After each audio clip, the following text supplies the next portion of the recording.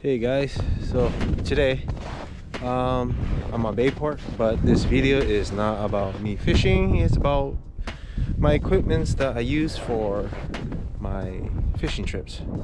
So as you guys have seen many times on my videos, I have an ATV and one of the Otter flip ups. So today I want to show you guys my setup, and it's pretty basic. I'm pretty sure it's like everyone else's out there. I bought this ATV back in 2020. It is the 2021 model Yamaha Grizzly XTR EPS. EPS stands for electric power steering. It has a winch on it, 2,500 pound winch, and it has done me pretty good so far. I have recovered myself this year once on the parking lot in Bayport, but other than that I have not used it. I don't really do any trail rides.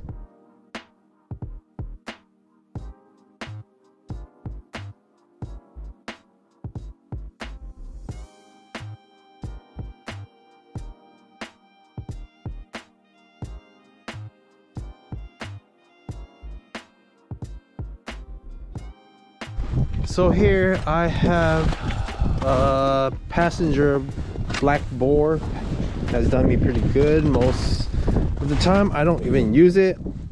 Well, let me rephrase that. I only use it when the wife is with me, but since she doesn't fish with me a lot this year, no one sits on there except for equipment, and everything else that I have will be in here,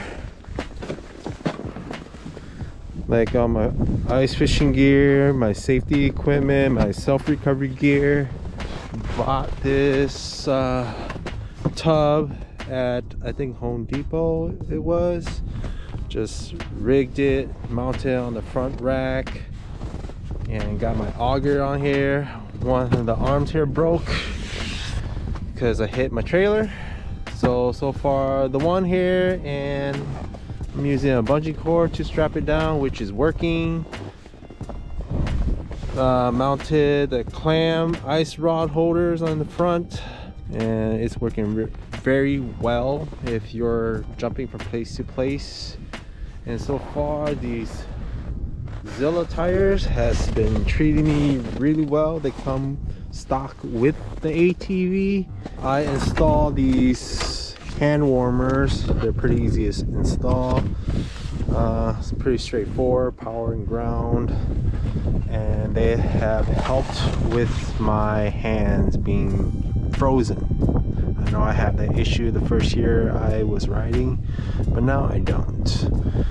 And I think other than that I don't have anything else to say. So if you guys have any questions, please put it down in the comments below, and I will see you guys on the next video.